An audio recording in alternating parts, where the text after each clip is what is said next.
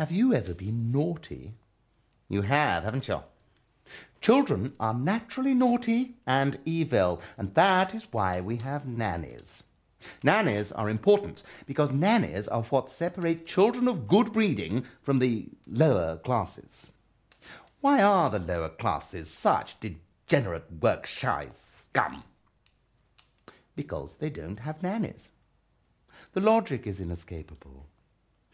Tonight's tale of uplift and moral improvement begins in a house not unlike your own. Unfortunately, the little boy who lived there was a very, very naughty little boy. You see, little Master Thomas was rude to his nanny.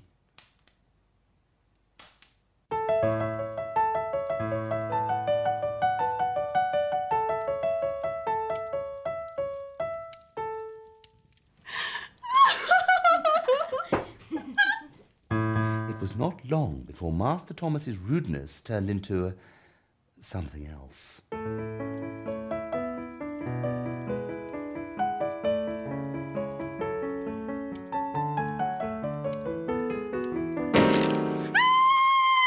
Yes, young Master Thomas became a violent child. Nannies would stay and look after him for a while, but Master Thomas was determined to get rid of them all. And fortunately for him, his parents would always take his side. If any nanny should dare to complain about him, well, out of the door she went. Quite correctly, they took the word of their son over any commoner. And still the nannies came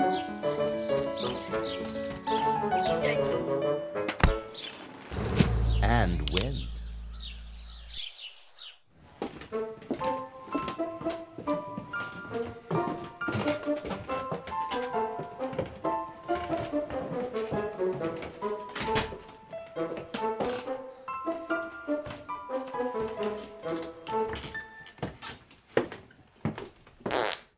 Until eventually the agency sent a message to Thomas's parents. There were no nannies left. No more nannies? Damn their impertinence. Don't they realise he's just sensitive? Indeed, my dear. However, the question remains, who is to look after the boy? One can hardly be expected to rear it oneself. Of course not. Oh, Phineas, Thomas is driving me mad. Oh, do something! What can I do? Leave me alone for 5 seconds. I say, what's this? What the devil? What is it, dear? Well, listen to this. The Bobbins Agency. Sole client, Nanny Bobbins. A nanny for all your needs, reasonable rates, no child too naughty, no position refused. Just telephone Museum 592 and Nanny will come. Always. Always. Balderdash, it's a damn tradesman's confidence trick. Museum 592. No, it's all stuff and nonsense. Perhaps. But we must have somebody. Anybody. Museum 592, please. Oh. Bobbins Agency? Hello. This is Mrs. Van. Oh. Hello. Would I like to ask if you... Oh, really? Oh, that's soon. Thank you. Goodbye. Well? She's on her way. Really? I'll bet you 5 guineas she... Ah! Oh dear, did I hurt you? Nanny Bobbins, at your service. These are my references. I think you will find them sufficient. You called and I came. I always do. Always. Now, we'd best get you upstairs and cleaned up. If you'll excuse me, sir, madam. Well, Nanny Bobbins certainly made a quick impression, did she not? Off she went upstairs to clean the nasty blood from Thomas's face. There, nice and clean, ready for your medicine. I hate medicine. Don't want none. Oh, a spoonful of sugar helps the medicine go down. Ah!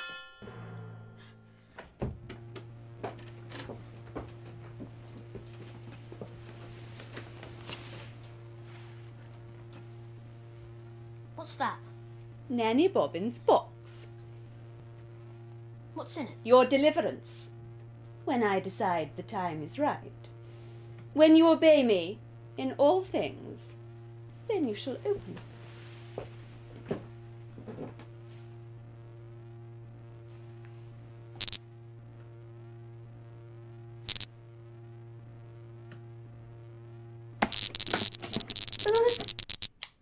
When you obey. Now, we must clean up this mess. Cleaning's for girls.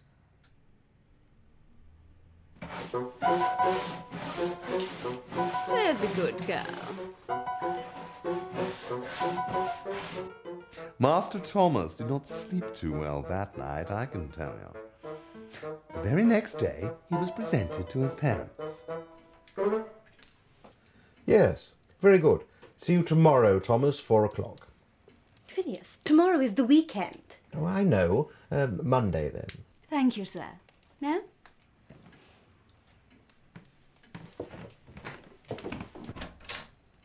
I must say, Nanny Bobbins seems to be doing young Thomas the world of good. His sensitive nature seems to have matured considerably. Of course, it was my idea. Oh, yes, without a doubt. In fact, I was wondering whether or not we might consider a second little son. Oh, Nanny Bobbins was a splendidly robust example of the perfect nanny. But Master Thomas had not managed to terminate the employment of 17 nannies by giving in to them. Yet, in this 18th instance, try as he might, Master Thomas could not get the better of Nanny Bobbins.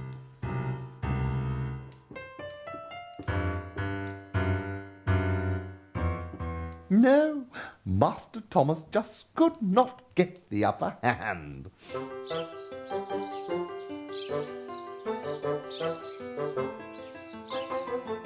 Ready, Master Thomas?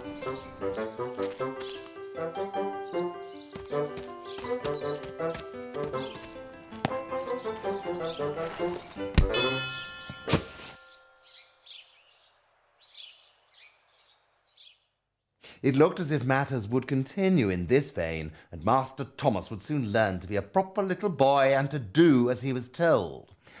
Until one particular night in Master Thomas's bedroom. No, please, not the 3 gollywogs. Hush. No gollywogs. Not tonight. What? It is time. When I first came to this house, I found a boy who wouldn't obey Nanny. Is that now the case? No, I obey. I obey. Then you may open the box. I am the greatest nanny in the world. I have never failed. Obey me now, and you are cured, and I will leave. Disobey, and you will never be rid of me. That's all you have to do, Master Thomas. Now close the box.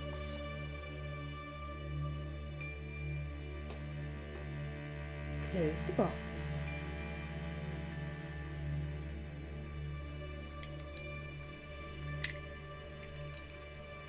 Bye-bye, Nanny.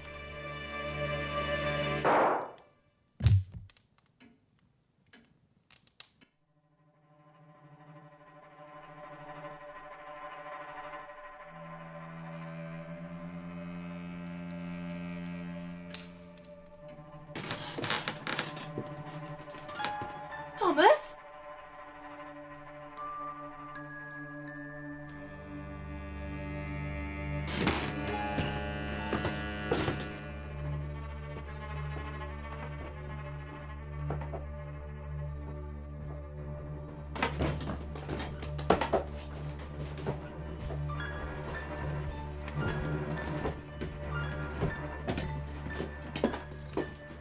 Thomas? Ah, good old Nanny Bobbins. Good night, darling.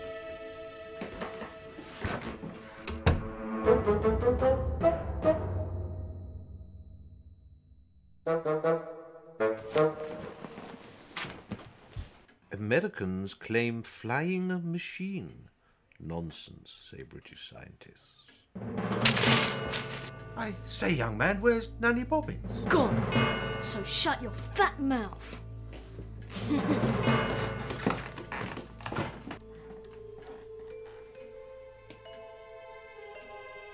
Back to the old ways. What shall we do? He's a monster! I don't know. Oh, come back, Nanny Bobbins. Please come back!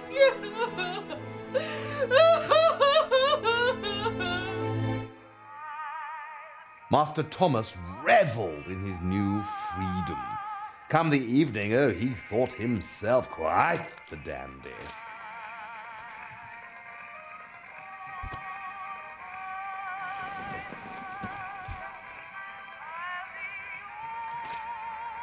And then the darkness came.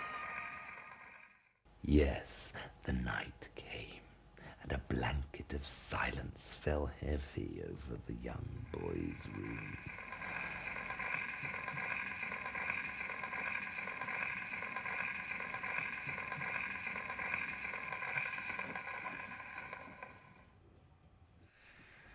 Not a sound could be heard as the household slept, and not a creature stirred until...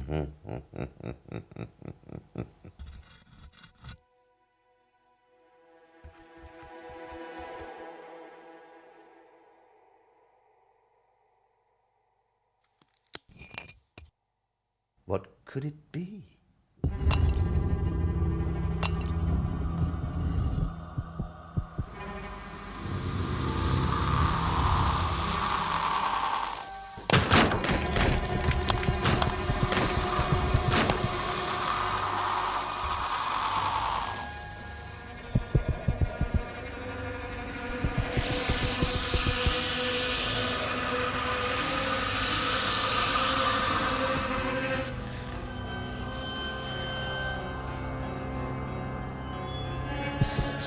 Was it safe?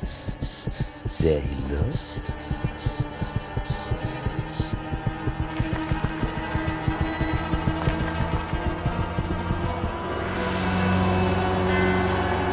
And where is your defiance now, my boy?